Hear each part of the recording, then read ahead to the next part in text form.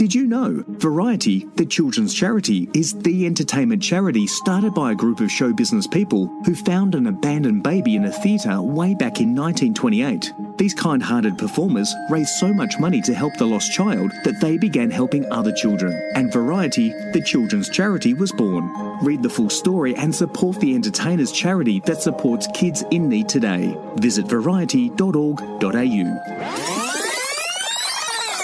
You're listening to the School of Hard Knock Knocks podcast with me, Maury Morgan.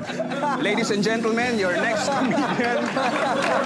Shouldn't drink on an empty head, you know that, don't you? That is the shittiest heckle I have ever heard in my life. Everyone in this room is now dumber for having listened to it. That's a bucket list. You have dangerously underprepared yourself for the shit that is about to get real. Louis Pasteur, the famous French scientist, once said, "Chance favours the prepared mind," when describing how he was able to see opportunities that others had not. The same is true for comedians, as you'll hear from this enlightening interview with Marty Wilson. Serendipitously thrust into comedy via a comedy leaflet and encouraged to launch a UK comedy career through a chance encounter on a flight with musician Jimmy Barnes, Marty's mind was prepared for these chances, and so he took them. In this School of Hard Knock Knocks podcast interview, we discuss Marty's life as a stand-up, his transition into keynote speaking, and how he combines comedy with topics on resilience, workplace motivation, and general mental health and well-being. If you're just starting out in comedy or a veteran in the field, then you'll enjoy this interview with Marty Wilson. Good afternoon, Marty. G'day, Maury. How are you, mate? Oh, very good. You're in Sydney, I believe. In Bondi in Sydney, yes. Bondi, very nice. How is the weather there in Bondi?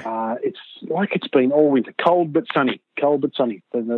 Yeah, Sydney's always a nice city to fly into, and then we, if you're doing what I'm doing, living in Melbourne, you then get on a domestic flight and pop down to Melbourne, and the cloud cover is a stark difference between Sydney and Melbourne.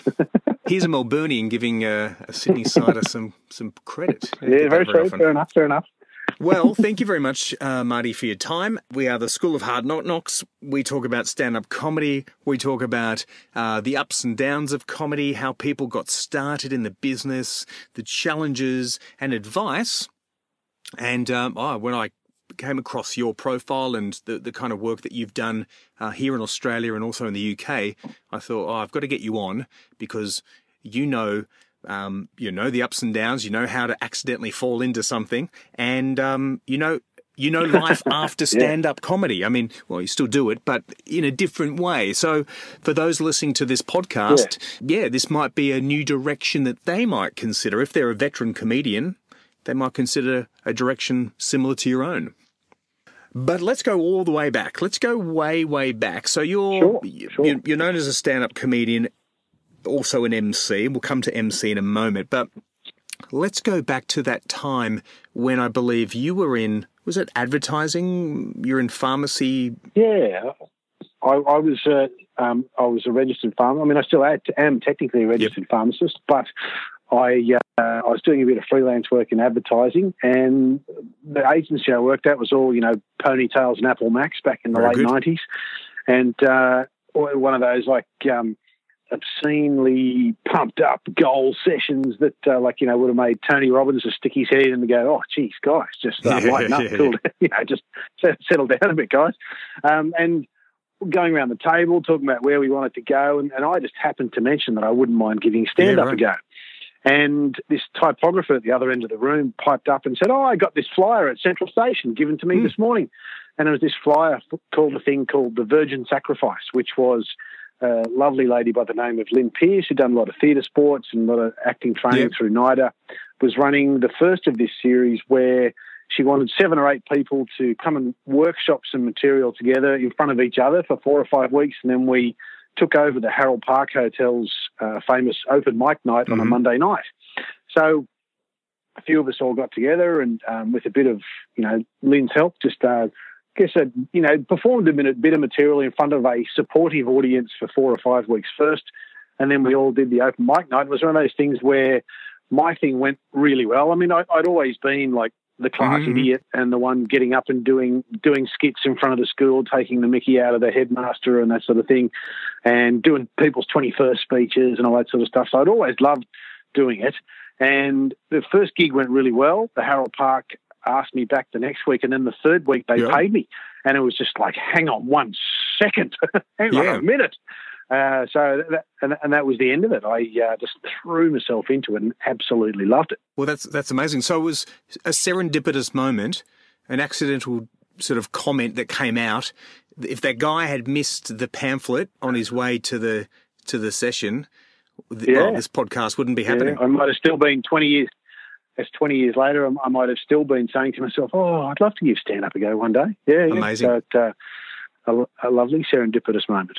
Amazing. And I understand that particular class, or at least perhaps the next class, had some other famous people in it. Undo?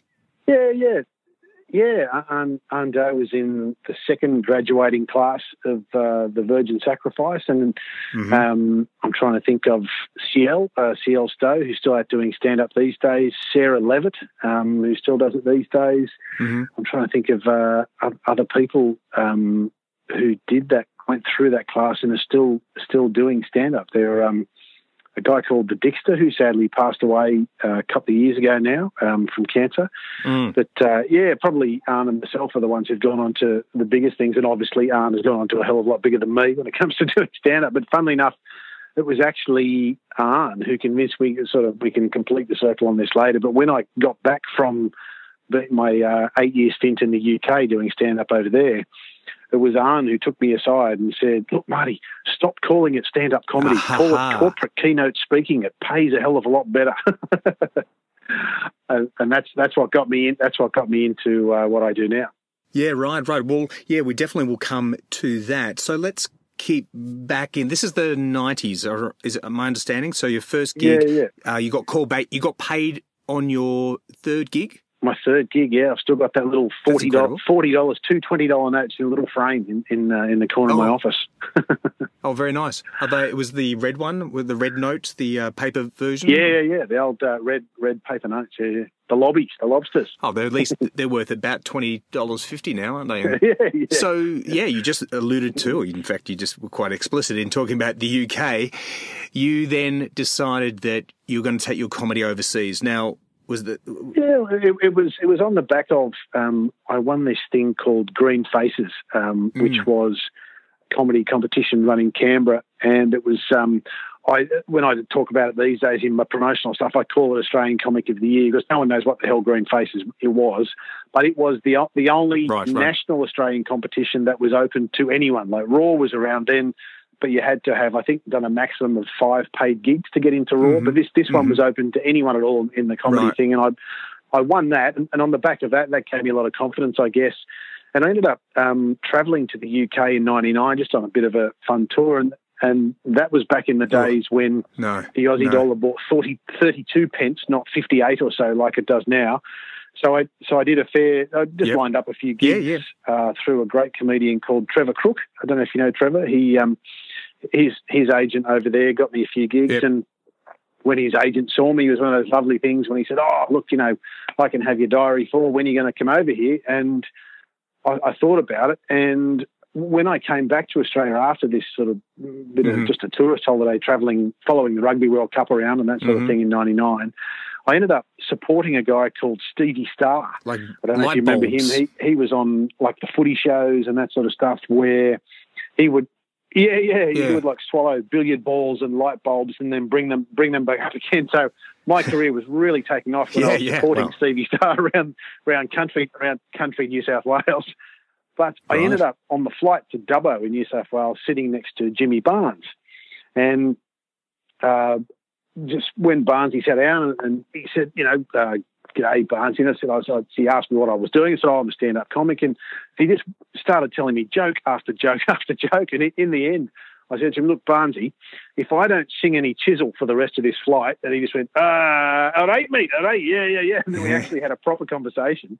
And he told me the story. It was actually Jimmy Barnes that convinced me to go to London. Okay. Because he said that there was a stage when Men at Work were supporting Chisel on a tour around Australia, and then Australia won the America's Cup. 83. Land Down Under went bananas. Yep. And then Chisel were supporting Men at Work on a tour around Australia. Yeah, right. And Barnesy was saying, Barnesy said, I felt really sorry for them because they didn't have enough material to be a headline act yet.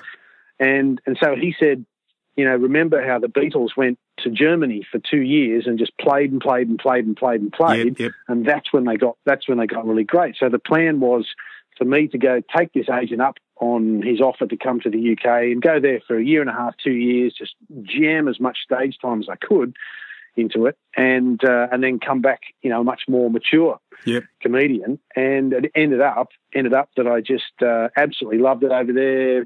Fell in love with an English nurse and ended up staying for 8 years and didn't come back for 8 years later with a wife and my firstborn kid out. I've got 3 kids now, but my firstborn child and everything. Right. So it was just absolutely fabulous time. So I was just full time on the UK comedy circuit, sort of headlining over there, and did Edinburgh, did Melbourne and all that sort of stuff, and then and came back. So if there is any advice, I would pass on that advice to any sort of up and coming comic who's listening to your podcast, mate, and just say, find somewhere, wherever, I couldn't honestly tell you where that is, but find somewhere that has the best comedy scene in the world, right, and just go there. Yep.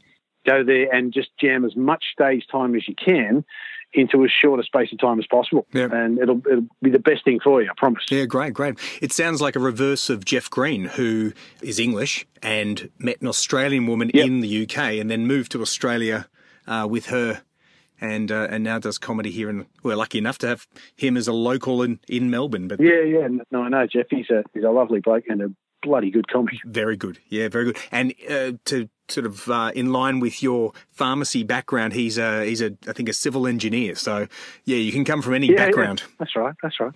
Yeah. So that's fantastic. So you came back, and you 8 years. You came back with a family and children, and obviously some great content.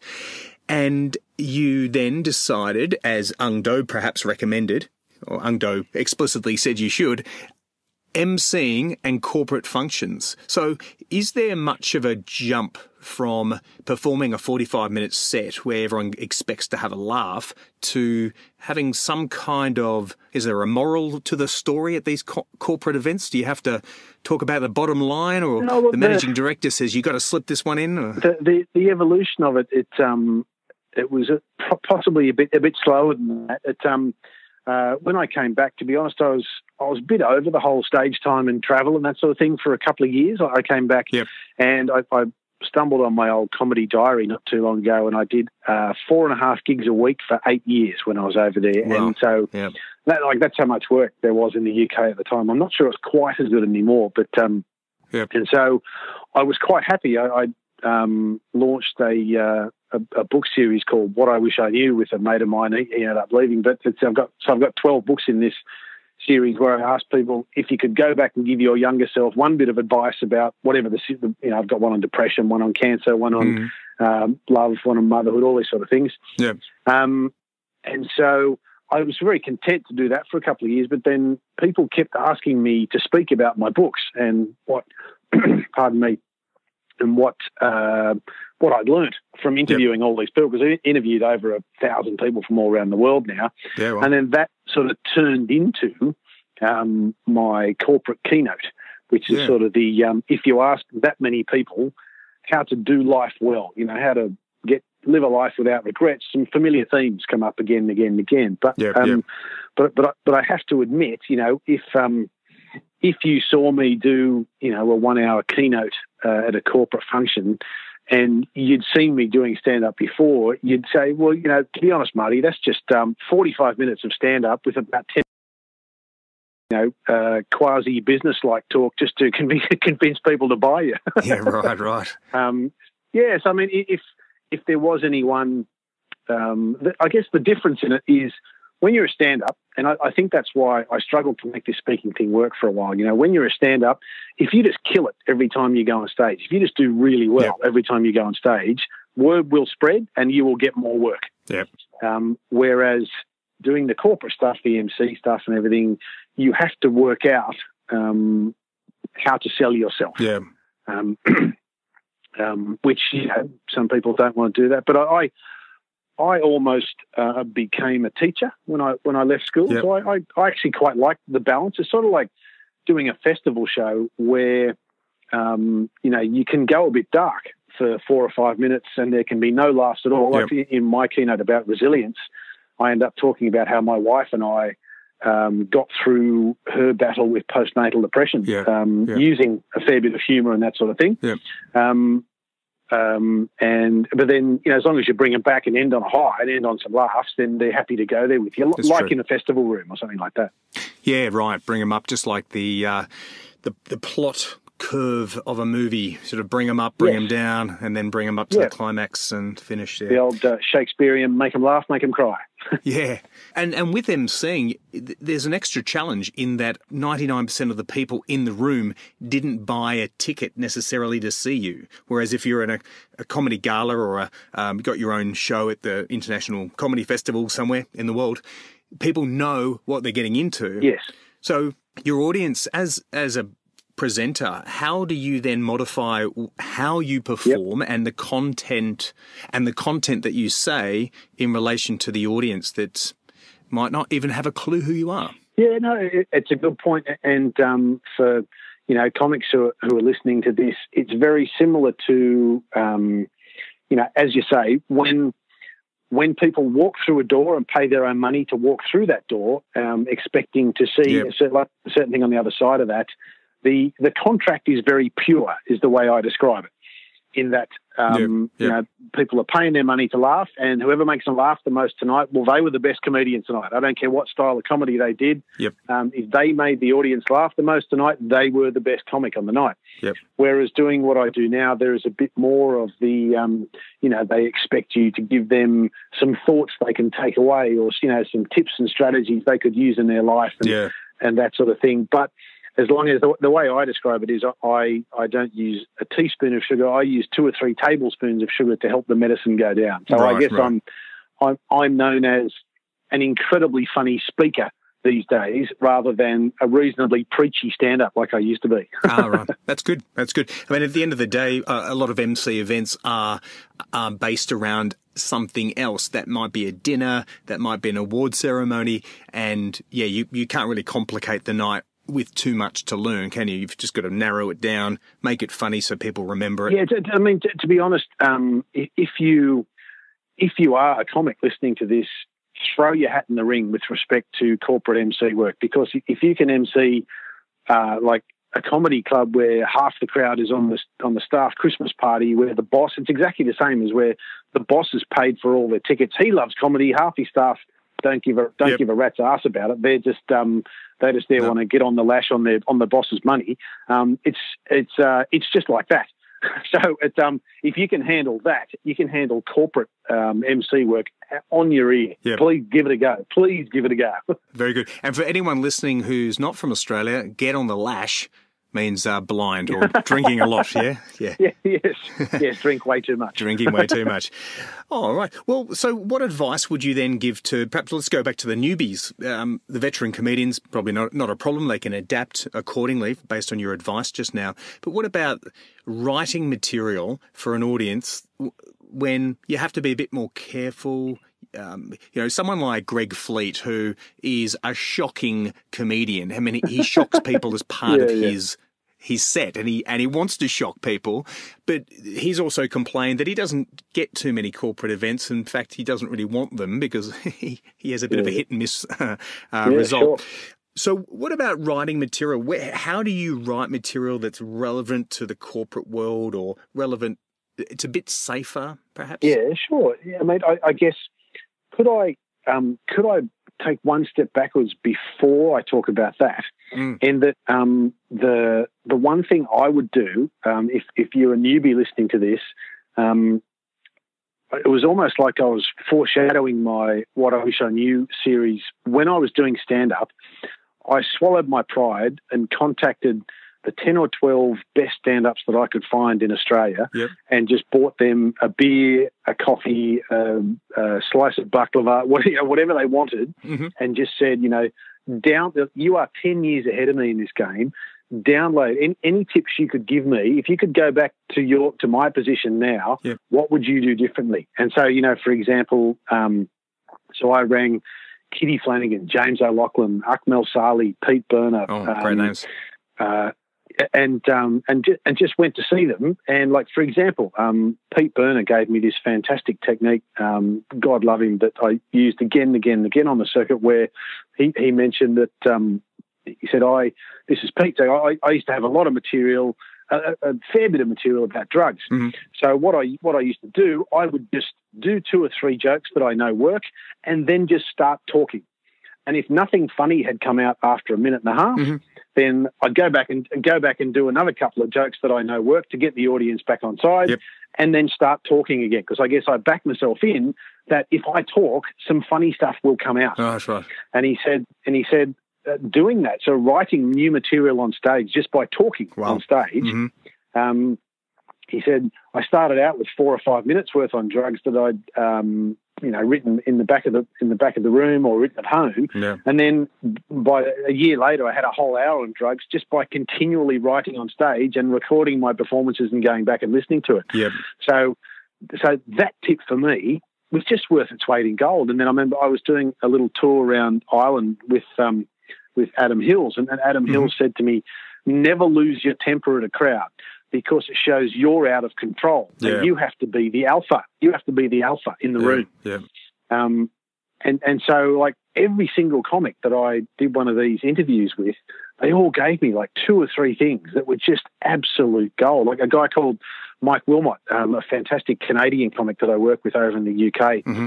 He said someone gave him this bit of advice when he was just starting out. And he said, because your brain works far faster than your hand does, mm-hmm. if you want to come up with new material, write your set out, like word for word, on a bit of paper longhand. Mm-hmm. Because as you're writing, your brain will be like, just firing, riffing off on other sorts of things, going faster, far faster than your hand does, and new ideas will come. And if you've got, if you've got a really tight 2 or 3 minutes on a subject you want to have more on, I promise you, use that technique and more jokes will come. So, so there's sort of 2 parts to what I'm saying. Like, those techniques are fantastic, but more importantly, if you're just a starting comic, don't continually, try and prove yourself against the best guys in the business. Like, drop your defenses, be a bit humble, mm-hmm. and just ask them, what worked for you when you were at my level? Like, what works for you to get you to the next level? What mistakes could I make? A ridiculously stupid thing that actually saved me so much money was a guy called Richard Carter, who was a really famous comic at the Comedy Store here in Sydney. Yeah. He doesn't do any stand-up anymore, but he said to me, it's a really weird thing, but he said, when you're checking out of a hotel room, put your bag outside the door, then go back in and check the hotel room again. Mm-hmm. And it's a really dumb thing, but I promise you'll find your iPod, you'll find your watch. Like, over the years, it's saved me so much money, just that one little thing that I do every time I check out of a hotel room. So just every person on the circuit who's ahead of you can give you tips that will make your life so much easier, make you progress through the ranks so much faster. Yeah, that's great. That's very wise words. Well, this is, if you're listening to this and this is the first one you've listened to, if Marty Wilson's the first person you've heard in this podcast series, then make sure you check the others in the list. Oh, that's good. On that note, on about topics themselves, you're talking about the topic of hotel rooms. Yep. That's just come up in your little anecdote right now. How do you sit down on a sofa? Do you walk around the block, take the dog for a walk or something equivalent to generate content in its own right? It's one of those things. Sometimes I deliberately sit down and try to write material about a particular topic, but mm-hmm. other times it's more like I had...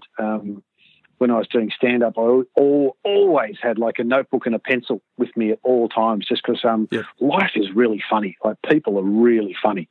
And I always, I'm down in my garage now. I've got like about 6 or 7 of these notebooks that are just rammed full of scribbles. Now I use, Evernote or an app on my phone or something like that. Yep. And even, write down when you see another comic come out with a really good line, write it down in your notebook or in your phone and examine the format of that joke.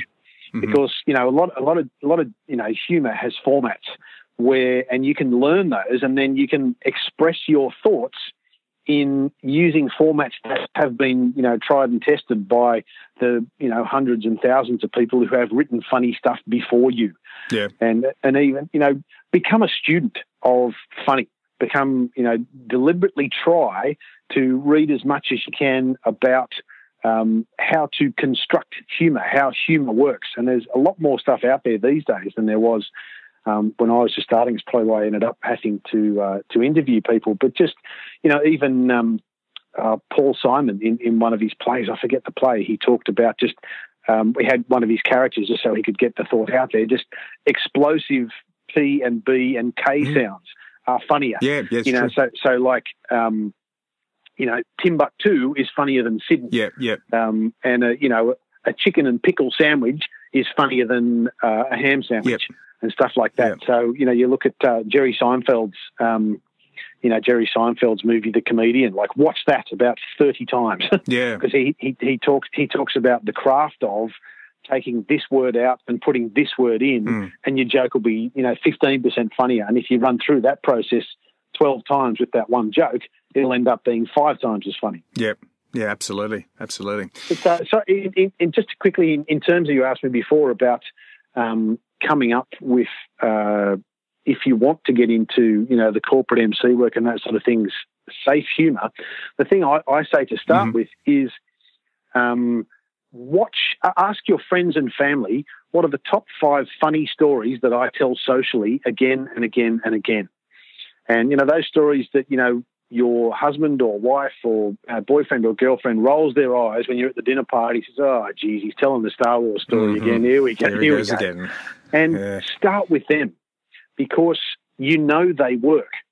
And chances are, if you can tell them at a dinner party, they're not absolutely disgraceful, and you could modify them to the point where they'd be okay at a corporate event. Yeah. But more importantly, when you've told a story, it's about stage time, like Barnsley said to me. But if you've told these stories socially 50 times, then as soon as you start into them, like, what information you have to get across, where the punchlines are. And once you start into stories that are familiar to you, your brain relaxes and your shoulders sort of broaden a bit, you smile a bit, and you just exude that confidence that the audience loves to see on a stand-up space. That's right.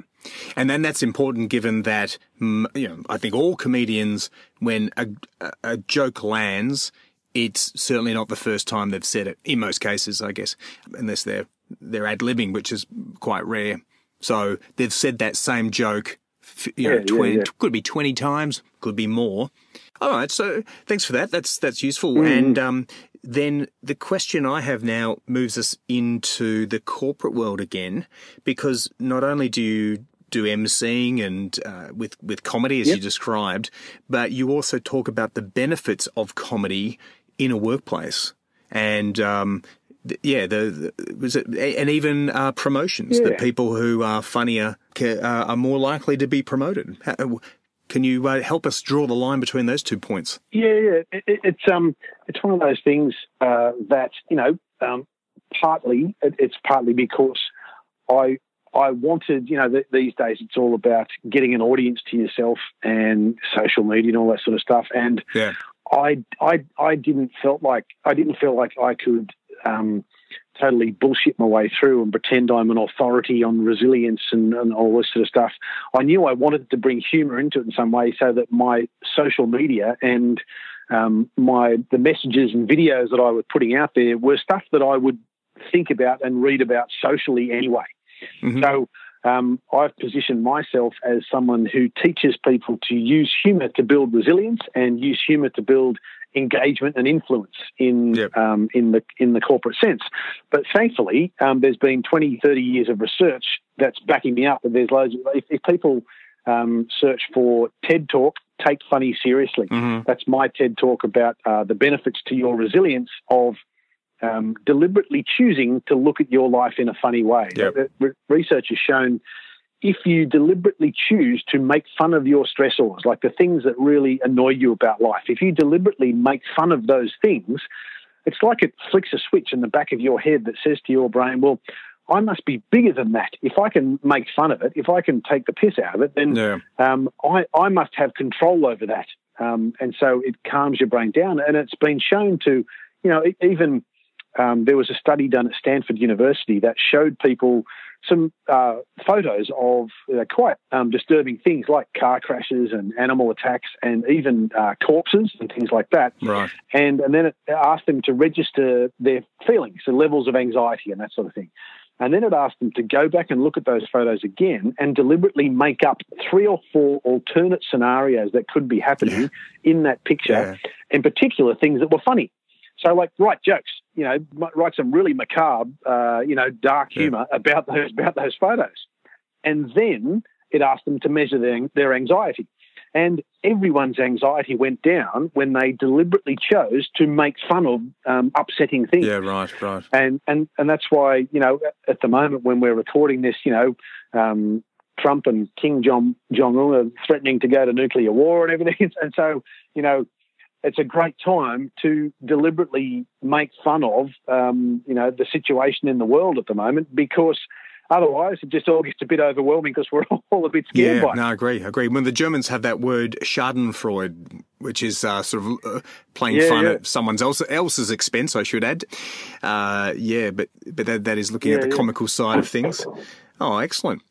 Yeah, that's true. So, I definitely know the link between comedy and mental health. We at the School of Hard Knocks, that's regularly a common theme that we have, and in fact, occasionally we do get some referrals from government agencies that recommend our training programs to people. Fantastic! That's awesome. Yeah, that's awesome. Yeah, and definitely even the trainers, even the resident teachers that do the courses have very, very some of them are tragic histories with their lives, but they've gone through it, and they're very, very upbeat, very optimistic people.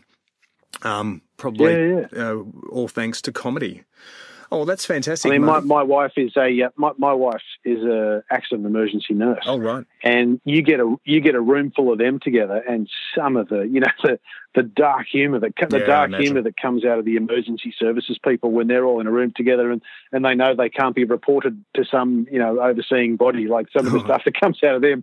Like even I, who was a seasoned comedian and has a reasonably dark sense of humour myself, just like, oh, geez, can you say that? Ooh. Yeah. But they have to, they have to. And my wife's first mentor, when she was going through nursing training, did her doctorate thesis on the importance of using humour in emergency services as an appropriate means to diffuse tension and bond a team together. No, that's true. That's true. Oh, excellent.